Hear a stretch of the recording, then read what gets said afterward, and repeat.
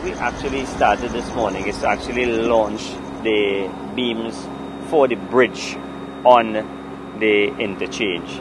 Today is really a milestone again for us, because you remember just on the 20th of January, just around the 20th of February 2019, the Prime Minister turned the sod for this interchange.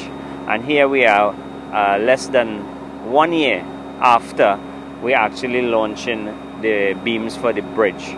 We anticipate that we should have full use of the bridge by the end of February, which is just about a year into the construction, and that was a major achievement.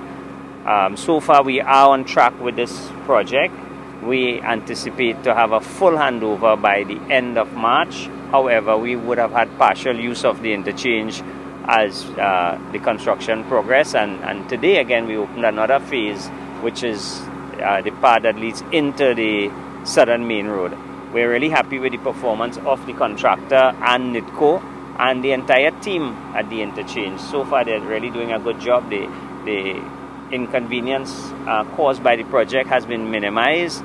We do have a smooth traffic flow most of the time. Unfortunately today we had to close off the highway because we are doing the installation of the beams, and it would have been very unsafe to actually have that going on while traffic was passing underneath.